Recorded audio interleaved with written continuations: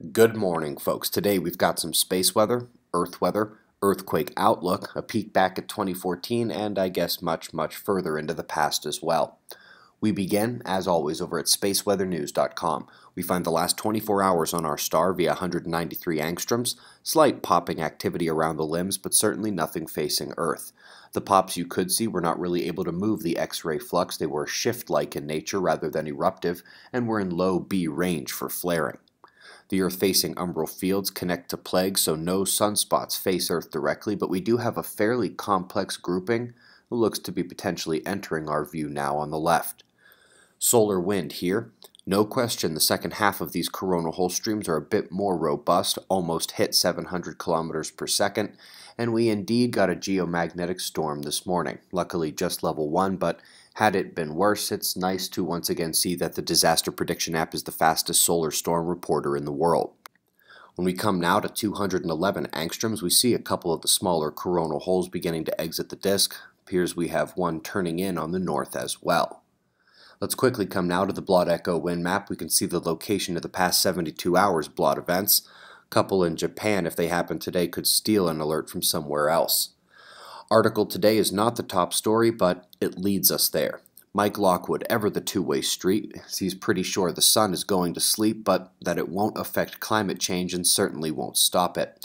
Well, if you actually go and look at the chart posted comparing sunspots at the top to temperature and volcanic events at the bottom, you can begin to see the correlations between them, especially in the weak sun volcano eruptions about which John Casey has numerous publications.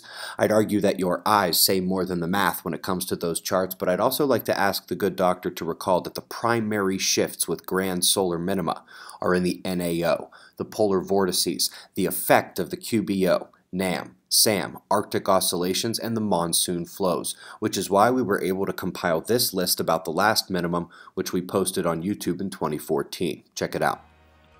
In the 1630s, 2 million people died due to famine in India. Beginning in the late 1640s, huge portions of Europe developed famines.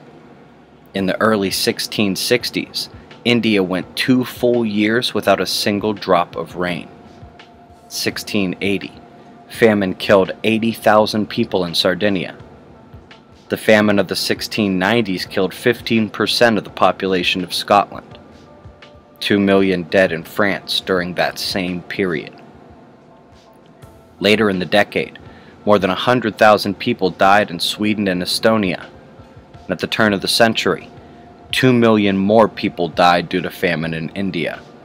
Just a few years later, Eastern Prussia lost 40% of its population to famine.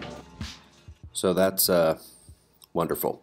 Anyway, northern polar vortex is broken down for the spring. You'll recall she prefers the cold, and so as fall and winter get on in the southern hemisphere, we already see her arrived and unpacking her bags.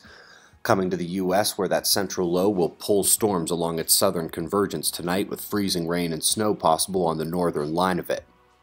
Also got a good spot of concern in eastern Oceania, with 3 storms bearing down on region, set to encroach on the Kermadec and Tongan trenches.